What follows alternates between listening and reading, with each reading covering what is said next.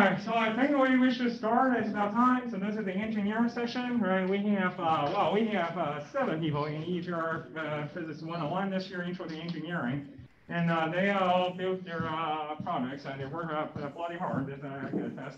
So, but one of them, Erin Gillens, his soccer team just won, unexpected won last weekend or something. So they had to be away. So, for another game in Kentucky. So he sent me this PowerPoint presentation he pre-recorded. So I'm going to present that on his behalf first, and then we'll go alphabetical order. Okay. So this is software engineering. He made this simulation thing. Okay. Hello, my name is Erin Williams, and I will be presenting my project today, which is called Building a Soccer Simulator. The goal of this project was to write a computer program to predict the most likely scores of a soccer game in the Premier League in Europe. The math model used is called a Poisson distribution, which can be seen in the top right.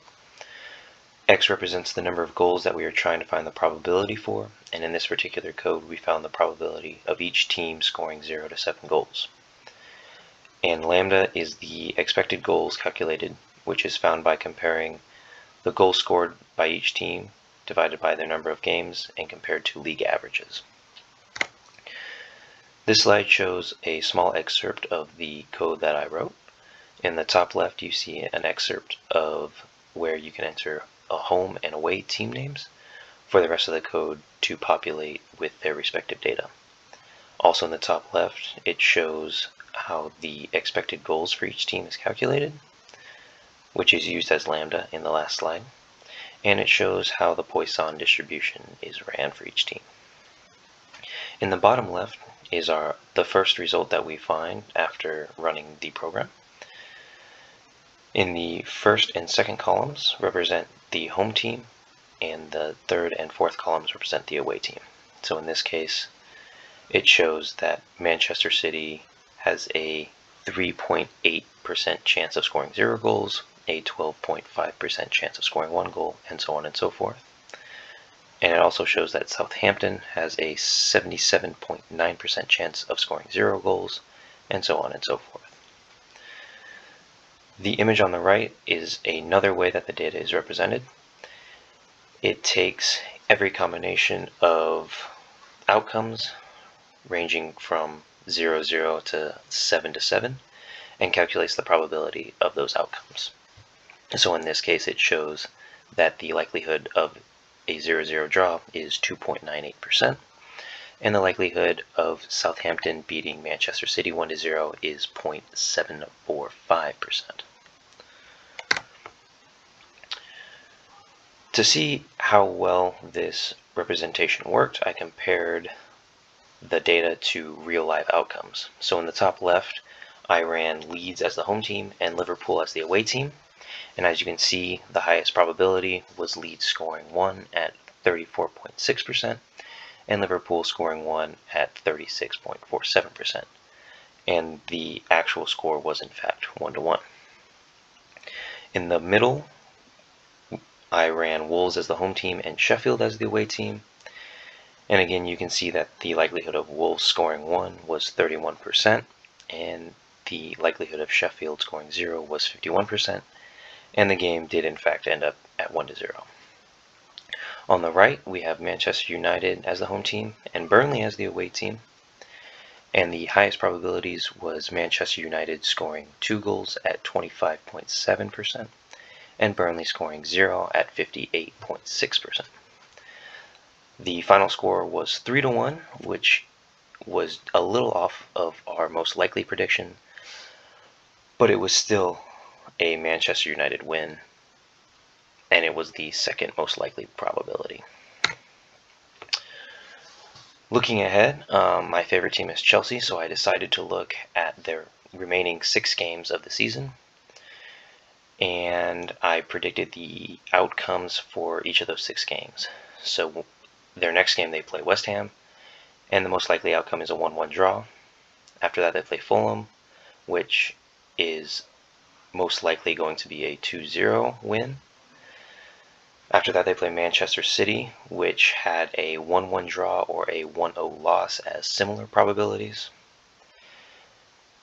Chelsea versus Arsenal had 4 outcomes that were equally likely, but all result in a Chelsea win.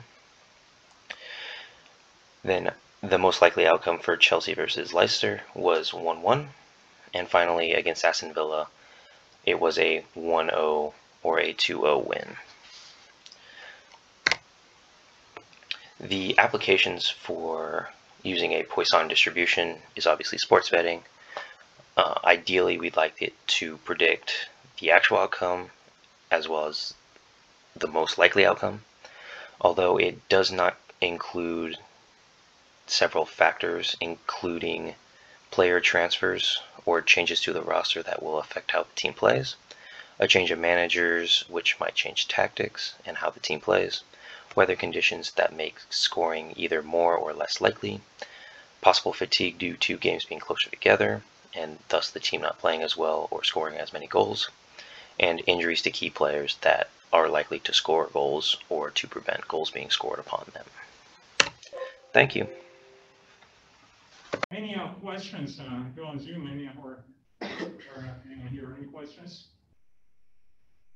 How do they ask questions? They just shout out, or? They'll put it in the group chat, and then I'll say it to you. Oh, please. Okay, yeah. If you receive anything, just say it.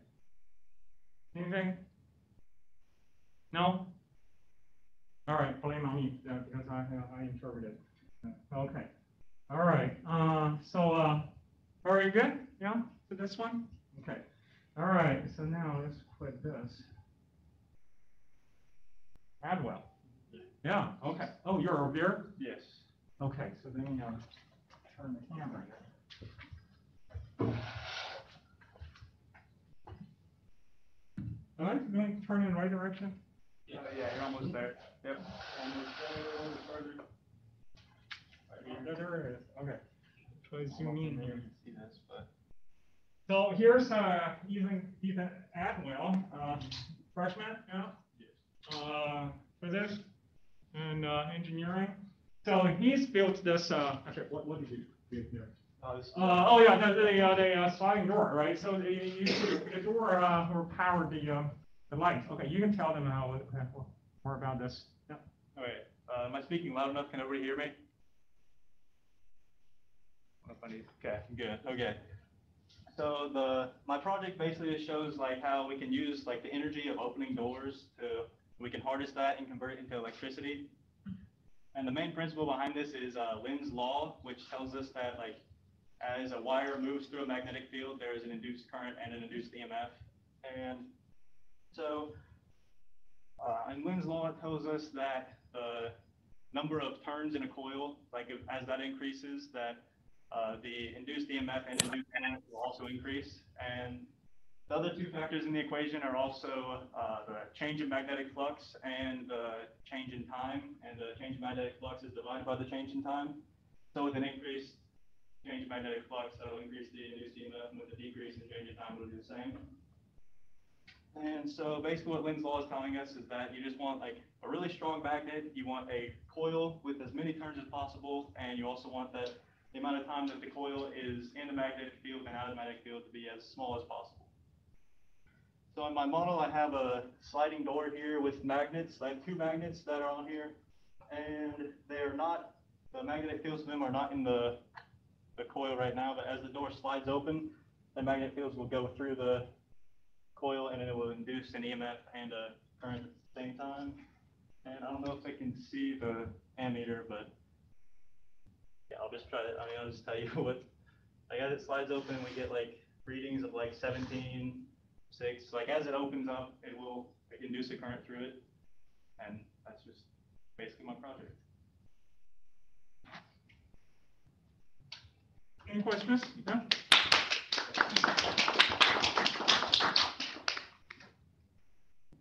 No. No. Yeah. Very nice. Okay. And so the next one will be Cole Amelunke. Don't tell people. Okay, so I'm Cole Amelunke. I made a solar panel lighted birdhouse. Pretty much so like people that are obsessed with nature or, bird watching or whatever, they can study how birds like, sleep or what they do during the day or even at night, and like watch them like as they grow. Kind of had some flaws. It dropped in my car, and the lighting wire, one of the wires broke, so I'm not for sure if it'll work right now. But pretty much like these two solar panels come through, and it was supposed to go to this battery, and they're supposed to charge the battery. The battery is a 3-volt battery, and both these solar panels are 1.5 volts. They're put into a circuit, so adding them together will give you 3 volts, which then charges the battery. And then when they go through, when they come to a resistor, I have a resistor up the top up here, and then those resistors go to 4 LED lights. What the hell is that? Chat or something. I think he's muted. Okay. You're good. Yeah, okay, you can continue? Okay. So then it has this on and off switch that's right here at the top. And then you can press on. I don't know if you can see that in the... Yeah, I can see the lights in there, yeah. Yeah. Yeah, it still works. Yeah. All right, and then the lights come on and off. You can, that's how it works. So you didn't break it, thank goodness. Okay, all right, very good. Everybody see that? So that that was so he had kept the solar panels charged. So this is kind of prototype, but you got better solar panels, and then the voltage would be higher. So you wouldn't even need a backup 3-volt battery. Okay. Yeah. So next time put a blue jay in there. The blue jay will never sleep at night. All right. Any questions for Amelunke? No? All right. All right. Switch seat with this guy.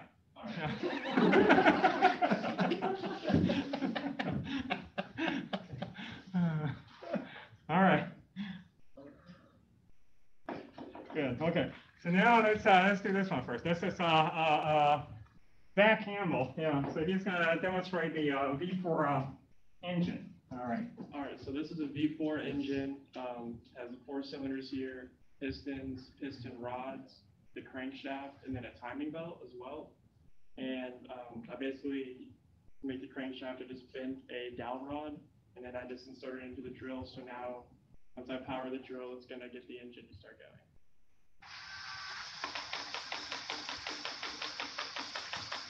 Oh, yeah, I don't have a wall on the timing belt to prevent that from happening, but does that show that's how it works?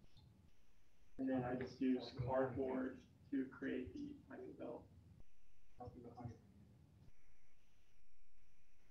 So how I can improve on this, I need to,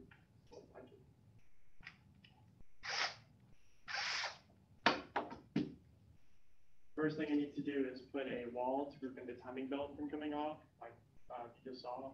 And then additionally, I need to put a valve to actually show the normal combustion valve would be. So normally as the timing belt rotates, the combustion valve will go up and it'll allow air to come in, and then it'll close, and then this piston rod will come up, and then it'll create pressure, and then that's what creates the thrust in an actual engine.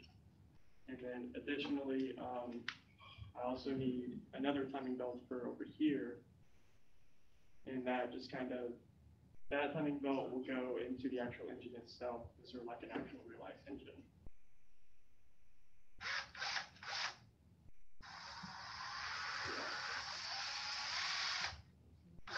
There we go. And yeah.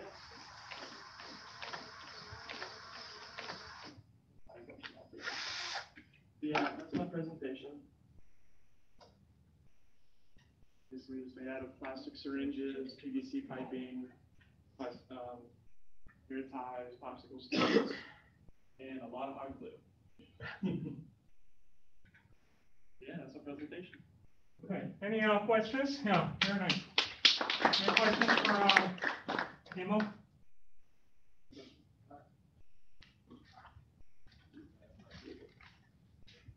Thank you. All right.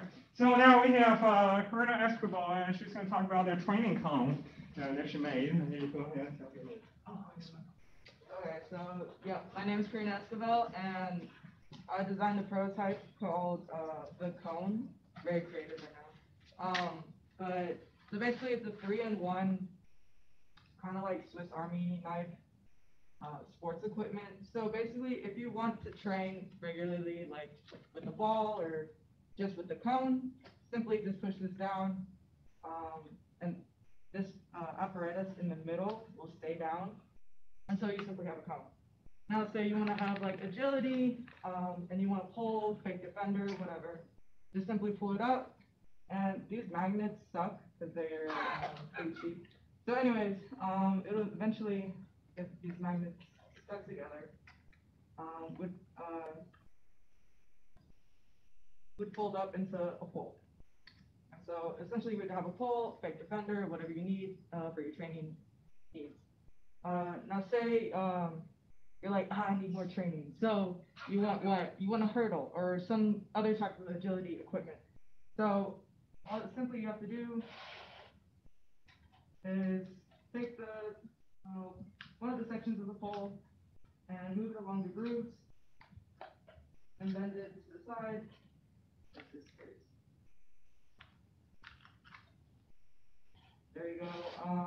But essentially, if this is all put together, these magnets, you would have a hurdle that would connect to another cone with the similar features, and you would have a simple little hurdle. And yeah, that's basically my project, the cone.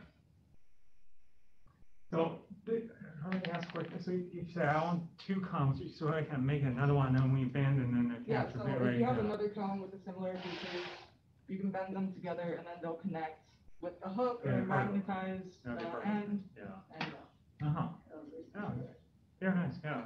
So what is it made of again? So beginning I did paper just to figure out the hole. Then I went to cardboard, but that cardboard specifically was a little bit too thick. So then I went to Aldi and got like these thinner cardboard boxes, and so I just grabbed a whole bunch from Aldi, just like left, and then yeah, and so this wasn't, because I was like thinking about construction paper, and that still might have been a little bit too flimsy. So then this actually worked perfect. But then again, the magnets worked. So, Very nice. Any questions for basketball? Okay. Yeah. I think that's good, right? So okay, so now we have Erin Carr. Erin Carr made this ultrasonic radar. Yeah. Alright, so basically if you have an object in front of it, it should like map out where it is. It turns red. Yeah. It turns red whenever it has an object in front of it. The project overall wasn't as difficult as I thought it was going to be. Really? So the wiring was probably one of the hardest parts, just making sure that all the wires were hooked up to the right ports. And then the coding was pretty simple. Well, it was kind of difficult, but we ended up getting it. We spent 3 hours together the other day trying to download the code back onto the Arduino board. And so, yeah. The way it works is that she should give herself more credit on this. So she's got the Arduino board, and which is just kind of Uno board, and then it acts like an external device. You can see the USB port hooked up to the computer, and then so she wired everything in there. So with the sensor attached to the servo, and then there's a motor in there, and then there's a computer chip in the Uno board to control the motion of the sensor. And then the computer does 2 things, right? So it actually the first part, what you do, you upload it, right, the control codes to the Arduino board, right? So the computer will know what to do. And, there's also the processing code. That's the part she spent a lot of time on get a display. As you can see, this the protractor thing is scanning, right? So and then when ultrasonic, just really just like how those bats, fly, right? They're blind, so they just send out ultrasonic signals, and there's optical, and then echoes back, right? So that's exactly how this works. So every time you put, if you put your hand in front of it, you can see that, right? So they would detect that, right? It would turn red, So it's a really nice look at it here. So any questions? Very nice, yeah. All right, so I guess fiber, Lance? You can? Okay, all right. Now we have Eliza, fiber. She's going to talk about the hydraulic claw there. Yeah, can I see the whole thing? Okay. Okay, so I'm Eliza's fever, and this is my hydraulic claw. So basically, the function of it is to just like pick items up or set items down. So how it works is like each of these tubes is connected with these, and then when I put pressure on them, it'll like move it. And there's 3 different controls, so each color controls like a different part. So the pink one controls the claw part, and then this one controls that, and then the green controls. I guess I'll just pick up this like little one.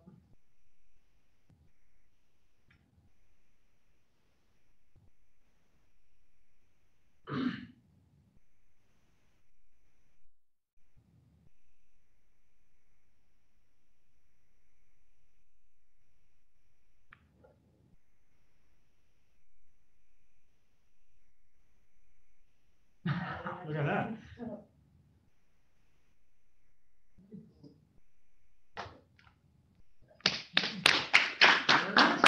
By the way, she was the first one who finished this project. The first one in the class to finish the project. Okay. Any questions? No? All right. Well, I guess that's everyone. Yeah. So this concludes the engineering session. You guys, people on Zoom, any questions or remarks or comments? It's your last chance. Well, if not, I guess we're done. Yeah, thank you, everyone. Just congratulations, everybody. This is really great. Thank you for letting me be a part of your class. It's really cool. I couldn't do any of this.